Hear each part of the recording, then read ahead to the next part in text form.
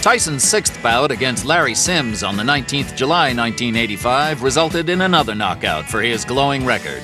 The 19-year-old fighter's frantic schedule was set by manager Jimmy Jacobs, and less than a month later he was back in the ring, ready for fight number 7 against Lorenzo Canady. Mostly as soon as the fight starts, I'm in the dressing room, I'm coming towards. I basically think I'm staying relaxed. I've been doing this for 5 years, and I put in so much time, and I mostly think about what I'm going to do. Pop my jab, move my head, and be fast, and think about the display of damage that I'm going to give to the opponent. And he has brought a lot of damage to his opponents in his short professional career, which began on March 6th of this year. He is 6-0 with 6 knockouts. The longest any fight has gone is 4 rounds. He has 3 first-round knockouts. We are set for the introduction. So is Michael Buffer. Ladies and gentlemen, man your battle stations. In the ring at this time, we have undefeated heavyweights. This bout is scheduled for 6 rounds. The referee is Joe Cortez. Introducing first in the red corner. He's wearing the white trunks with green trim and weighs 214.5 pounds. He's from Catskill, New York. Undefeated in 6 consecutive bouts, all by knockout. Ladies and gentlemen, Mike Tyson. And his opponent in the blue corner. He's wearing the blue trunks with white trim and weighs 203.5 pounds from the Motor City, Detroit, Michigan. He is also undefeated in 3 consecutive bouts with a knockout victory to his credit. Introducing Lorenzo Canady. You're both familiar with the New Jersey State Athletic Commission rules. I'm here to enforce them. When I say break, I want you both to break clean. If there's a knockdown, the fighter scoring a knockdown, let's go to the farthest neutral corner, remain until I tell you to come out. Fighter going down, let's take the mandatory 8 count. I don't want any rough tactics, and I don't want any fouling or hitting on the break. Understood? All right, shake hands, protect yourselves at all times. Mike Tyson, last fight was July 19th when he knocked out Larry Sims in Poughkeepsie, New York in the 3rd round. Lorenzo Canady, last fight, a 6-round decision victory on July 25th in Birmingham, Michigan over Vernon Bridges. And look at Tyson go right after Canady. Now Canady is a boxer but gets knocked down with the first left hook he takes. Look at the power already from Mike Tyson. Mandatory 8 count. 7. Given by 8. Joe Cortez. Canady, little shaky now, takes a right hand. This one could end in a hurry. Canady in serious trouble. Now, this is the prototype of Mike Tyson's fights. He comes right at you, and boy, he is blazing when he comes out. He's intimidating. When you see big Mike Tyson come for you, you better head in the other direction in a hurry. Right hand glances off the chin, but it rocked Canady. The left hook does it the same. Kennedy's hands are really very low, and Tyson, boy, you have to like how poised he is right here. He is picking his shots well. He is hurting. This one could be over. It is. Joe Cortez stops it. Perfect timing by Joe Cortez. That was right when he saw that last right hand land. He could just feel the fact that Canady would be sagging to the canvas. Boy, Mike Tyson is powerful, huh? Oh wow, Mike Tyson. He barely built up a sweat.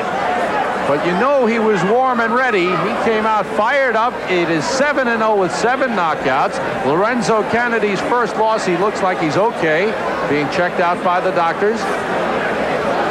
As Al said, he was sagging against the ropes. He was in serious trouble, taking the punishment, and Joe Cortez quickly stepping in and stopping the fight, knowing there's no sense in giving him a standing 8 count or anything like that. This one was over. Let's take a peek at the first knockdown. This was, as you said, Sam, the first good left hook that Tyson landed. He dips under, throws this left hook. That's a nice move. Is that a Joe Frazier left hook? It really is. And you know what was so nice about that was the way, the old dipsy doodle.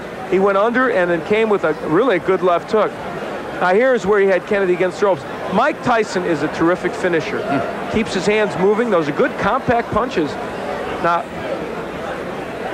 and Joe Cortez steps in, and you have to like even what you saw in this short performance by Mike Tyson. His fourth first-round knockout out of 7. Mike Tyson has won again. Here's the official time from Michael Buffer. Ladies and gentlemen, referee Joe Cortez stops this bout at 1 minute and 5 seconds of the first round for the winner. 7 in a row, 7 by KO, Mike Tyson. We barely had time to tell you the story of Mike Tyson, just 19 years old, advised by Customato, born in Brooklyn, living in Catskill, New York, and what a promising heavyweight. 7-0 with 7 knockouts. You were so patient when you got him in trouble, and you made every punch count.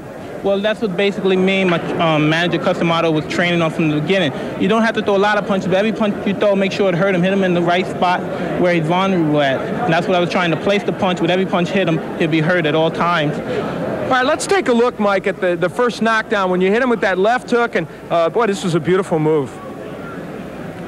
Boom, perfect timing.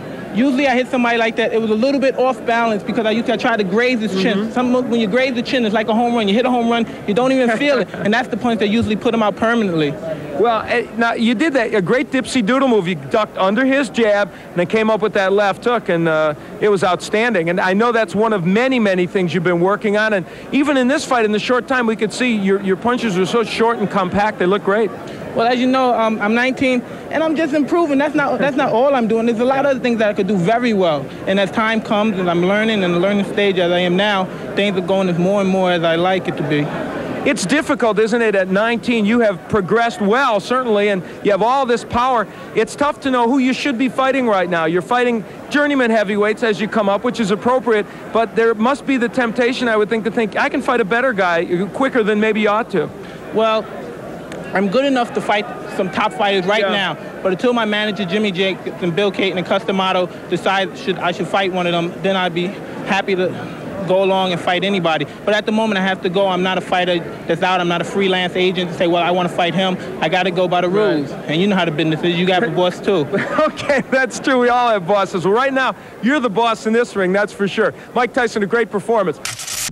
Mike has an ability to slip punches that has not been seen in the heavyweight ranks or almost any other ranks since Muhammad Ali. It's been a long time. That's Muhammad Ali at his best, when he was able to do that. In his later career, he wasn't able to. This is what he has. He's elusive, and he's a great boxer. People do not realize it. And that's what makes Mike Tyson so great, and potentially one of the great fighters of all time. Mike Tyson's devastating punch distinguished him very quickly, and after 6 months on the professional stage, his record stood at 7 wins, all by knockout. The boxing world was watching. But was this just a boxer with an extraordinary punch, or was this the next boxing great? The Dynamite Kid's under pressure in the next Tyson, Raw and Uncut. Mike Tyson! I believe he will be the youngest heavyweight champion.